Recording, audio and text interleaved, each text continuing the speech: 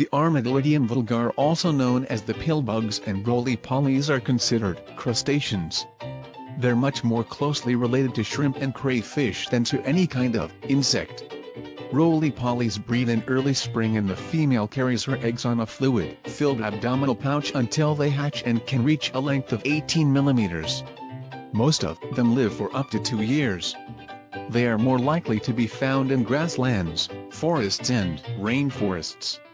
Their diet consists of organic materials like leaves and wood. They are easily found under rocks, wood piles, and other moist places. It is capable of turning into a ball when disturbed and allowing their armor to protect their soft underbelly, head and many legs. They do not bite and cannot sting.